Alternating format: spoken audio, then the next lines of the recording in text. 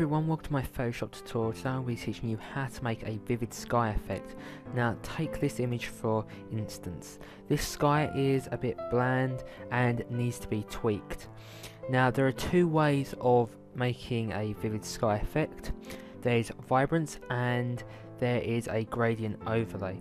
So I'm going to show you both. So first things first is you want to get your picture into Photoshop that you're going to be working on.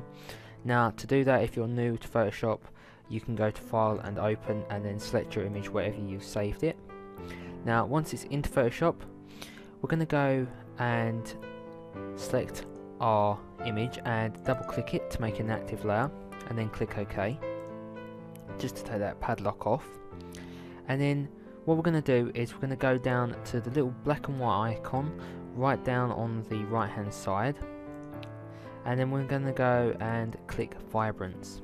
Now this makes a separate layer, which is good, and we're going to be playing with the Vibrance right here.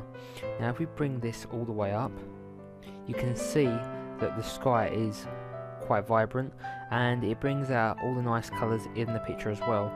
Now if you bring all the way down, you'll see what it started off with and what it can be. Now that looks perfect. Now if you want to keep it that way, that's all well and good, but there is another way of doing this as also. So if we just hide this layer here, go back to our original image, and we go and select the magic wand tool. Now we're going to go and press the plus button up at the top, and we're just going to go and select the sky. Now we don't want to select the clouds, so we're going to go and select the -1, and we're going to take the clouds out. And from here we're going to go and right click what we've just selected and go to layer via copy. And then from here we're going to go and change our colour.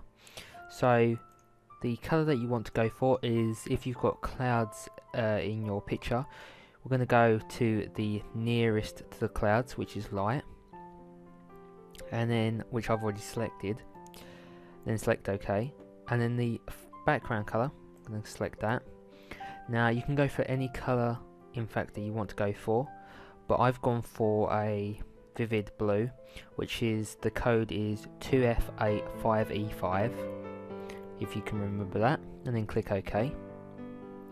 Now we're going to go and go to the FX button at the bottom right hand side, make sure that you've got the sky layer selected, and then you're going to go to gradient overlay. Now from here we're going to go and select the reverse, and we're going to go and click the gradient, and you'll have in the presets your blue and vivid blue one right here. Click that one and then click OK. And then we're going to change the angle of it, whatever angle that fits your picture. So if we bring that down,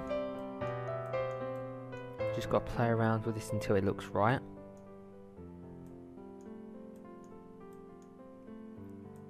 Like that. And then just because it looks a bit fake, we're going to bring down the opacity like that, then click OK. Now to see the difference, here we go.